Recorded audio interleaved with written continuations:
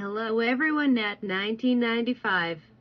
Here to bring you another chapter of Rock of Steel. Remember, I do not own the Transformers Prime series or any music within this video. They belong to their rightful owners, and I do give full credit to Haley Moss on Wattpad. Now to the story.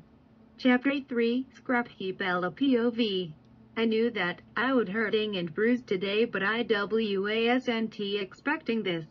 I was currently standing in front of my full-body mirror and on my closet door, looking at the bruises covering my body. My leg, ribs, chest, side and my neck had purple and blue bruises on them. I couldn't let Magnus see this, or Ratchet. That would be worse. I don't want Cranky Doc out on my case. I'm glad my parents just thought it was regular paintball. So I guess I was gonna have to go out in the strangest way I've ever went out in the hot weather. I'll be dressing like it's winter. I will never fool them. Oh well.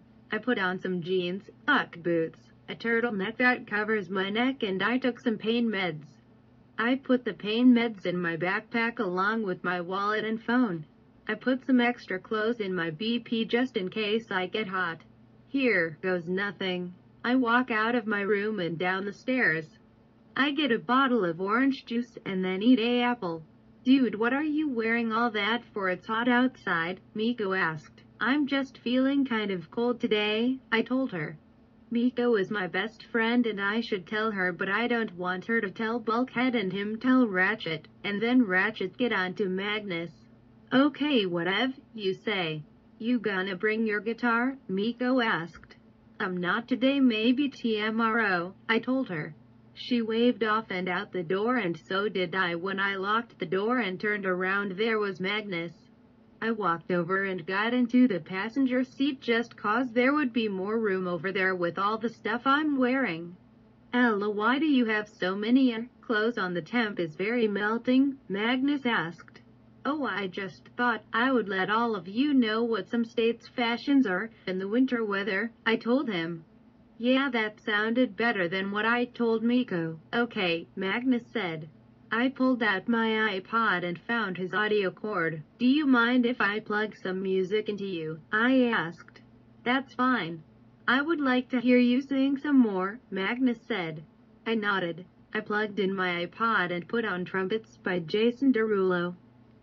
Every time that you get undressed, I hear symphonies in my head. I wrote this song just looking at you. Oh, oh.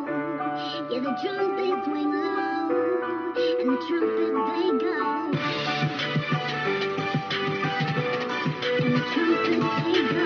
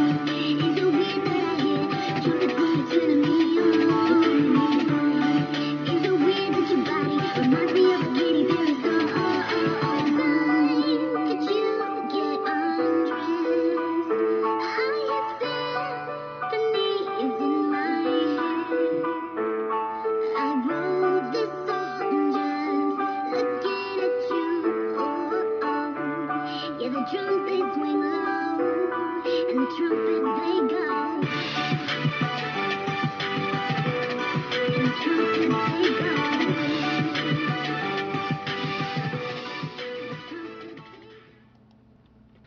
What does turning you on mean? Magnus asked.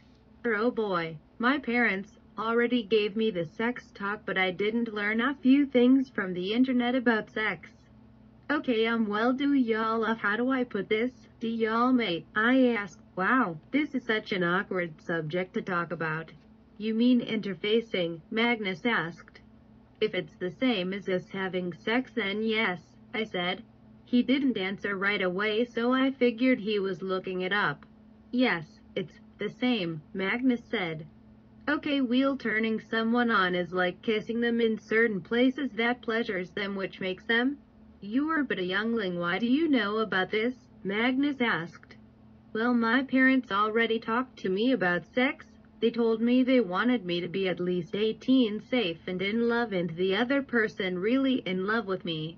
Basically, they told that I couldn't only have sex if it's the one I'm gonna be with forever. I told Magnus. Have you interfaced? Magnus asked. No, I'm still a virgin. Have you ever interfaced? I asked. I don't know why, but it would make me upset if he said he has already had sex. No, I have not. I too will only interface when I know it's the one I'm to be with forever. I will know when I have found the one because my spark will call and pull friend to her, Magnus said. I was relieved. We drove in silence after that till we rolled into the base. I saw Jack and Raph get out of B. RC, I wasn't expecting to carpool. What gives? Jack asked RC. It's my turn for recon, RC said. Okay, but it's a nice day for a ride and wouldn't want you to feel guilty for leaving me indoors, Jack said. Arctic recon, RC said. Indoors where it's warm, Jack said as he walked away. The Arctic, I've always wanted to see snow, Raph said. I would ask you to go along, but the temp is even too critical for we Autobots, Optimus told Raph. Raph looked down and said, That's okay, but I will bring your back a snowball, Optimus said. Really, thanks, Raph said. Get excited. Ella, why are you wearing that? It's nice outside, Jack asked. Well, I decided to show the boys what kind of fashion other states wear during winter, I told him. He just shrugged and went off with Miko and Raph to play a game. Magnus walked down to his birthroom while I stayed in there with Ratchet, B, and Bulkhead. I walked over towards Ratchet and tapped on his foot. He looked down at me with an annoyed look. What? He said. I looked down at my feet, then said, I was wondering if you could teach me about Cybertron and Cybertronians. I find it very interesting. His next face was surprised, but he gave a little smile and nodded. Yes, but right now I have to get this ground bridge fixed or Optimus and RC will not return, I nodded. I saw Raph go off down the hall and I decided to follow. Hey Raph, you okay? I asked. Yeah, just bored, he said. Yeah, you and me both. I still had my backpack on, so I decided to change. I was getting hot. I'll be right back, I'm gonna go change, I said. He nodded. I walked till I found the training room. I got my clothes off and changed into a basketball t-shirt, black Nike b-ball shorts and my Nike Shox. I was putting my other blobs into my BP, but then I heard some noises. I looked, but I didn't see anything. I went back to zipping my BP up when I heard it again. I looked and saw a bunch of metal little creators and I screamed. Ultra Magnus POV. I had gone into my birthroom to get a nap, and since I stayed awake making sure there was no harm to come to Ella, I was fixing to slip into recharge when I heard it. A high-pitched scream. I don't know how I knew it was hers, but I just knew. I stood up quickly and headed to the training room, which is where this scream came from. I was about to run into the training room when she came running out in different clothes than before. I also noticed the purple and blue wound to the side of her neck. I don't think she saw me because she ran right into my left ped. Oof, she said. Ella, are you alright? What made you scream? Where did you get that wound on your neck? I asked her, concerned. Yes, I'm fine, and there was some little metal creatures in there, and I'll Scrap, she said. Scrap. She's been hanging out with us way too much. What little metal creatures? I asked. I don't know. I was changing my clothes when they were just there in front of me. They were like little spiders with purple eyes and just freaky looking, she said. She still didn't answer the question about her neck, though. I walked towards the training room. She was walking right behind me. I transformed my left arm into a blaster when I entered the training room. I wasn't expecting to see a room full of scraplets. They saw me when Ella ran into the back of my peds. They came at me and I yelled, ah. I blasted as many as I could, but they still came at my armor.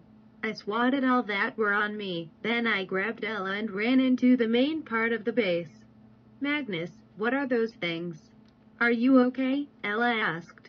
Ella POV. I was scared after those things had attacked Magnus, knowing I couldn't really do anything. Then he grabbed me up and we ran into the main part of the base. Scraplet, Scraplet, yelled Bulkhead. He had his cannons pointed at one that was in Raph's arms. Raph, put that thing down.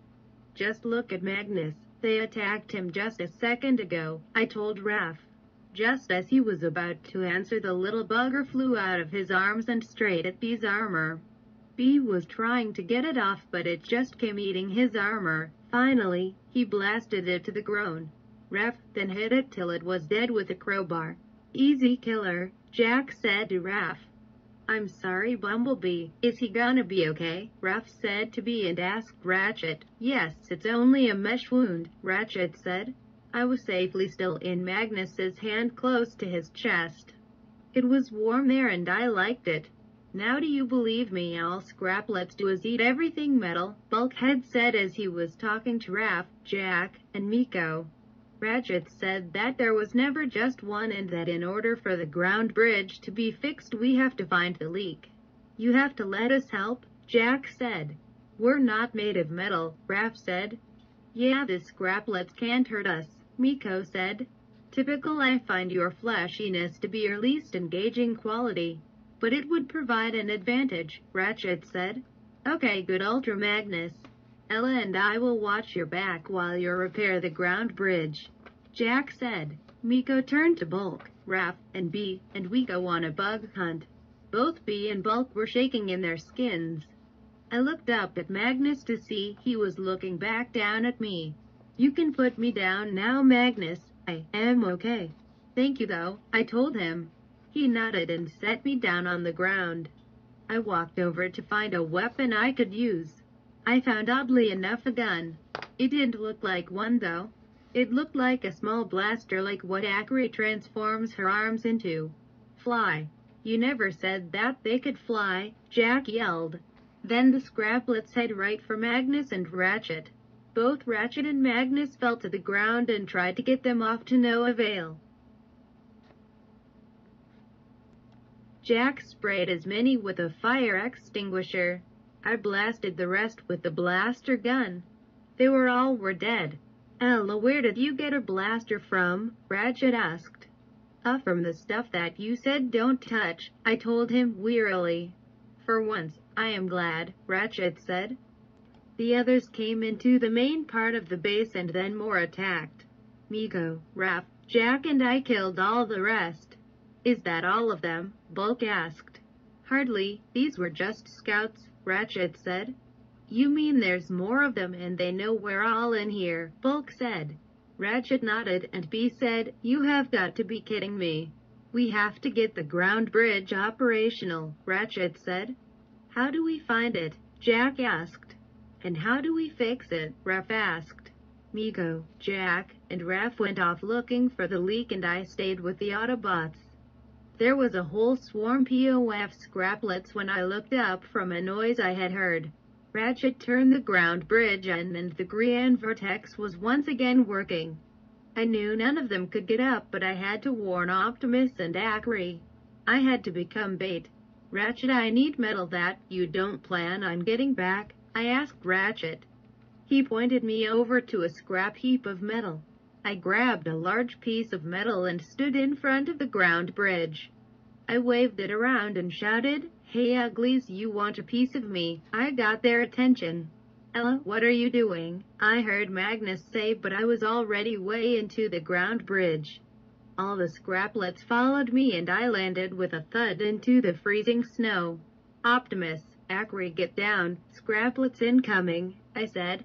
Then I saw all the scraplets flew towards Optimus and RC. They froze instantly and dropped to the ground. "I'd invite you in, but the place is a mess," I told them. I stood up slowly due to the fact I was wearing shorts and a t-shirt. And I was beginning to shiver. "Why are you here, Ella? You could freeze before we would," Optimus asked me. "Well, the others were injured, so somebody had to BBET, the B-bait," I told them while I was really starting to shiver now. "Come on, let's get you into the heat as well," Optimus said as he picked me up and held me close to his chest where his spark was warm. We all walked through the ground bridge. When we got to the last part of the ground bridge, I saw Ratchet, Bumblebee, and Bulkhead all laying on the medical beds. Magnus was still standing. He didn't get hurt all that bad. Optimus and RC sat down and we're getting warmed up by these cables that Ratchet had put on them. I was still huddled close to Optimus' spark. It was warm in the base, but I was still cold. Optimus' hands were wrapped all the way around me, so you couldn't see what he was holding. "Where's LA?" Magnus asked. "In here," I said. The sound was muffled though. Optimus unwrapped me from his hand and handed me to Magnus. Magnus put me up again his spark. It was so much warmer and I warmed up in no time. "You did a good job, old friend. You should rest," Optimus told Ratchet. "Well, it wasn't all my doing," Ratchet said. "Our human friends are small but strong," Optimus said. Then all of a sudden Miko screamed. "Scraplet!" Jack asked, ready to beat it with a crowbar. "Spider!" Miko yelled. "Is it on me?" Miko asked, then ran off like it was still on her. We all just looked at her. "Did she just scream like a little girl?" Bulkhead asked, amused. "Thank the Allspark that this infestation happened on a Saturday," Ratchet said, and we all nodded. There you go, guys. Chapter 3, Rock of Steel. I do hope you enjoy this video, but remember, I do not own the Transformers Prime series or the music that was playing in the video. That was Nightcore, trumpets, female version. It was supposed to be the normal version, but I couldn't find it. I do hope enjoy, and I apologize for not getting the right one, but nonetheless, give credit to Maximum Nightcore for creating this music video. So if you like this video, please hit that like button and subscribe to this channel. This is Nat 1995 signing off.